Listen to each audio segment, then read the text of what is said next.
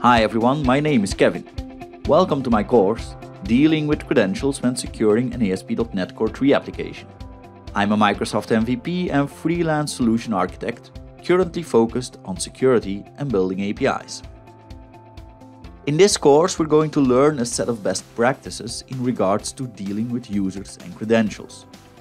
Doing this the right way is very important. You don't want to end up with a security breach.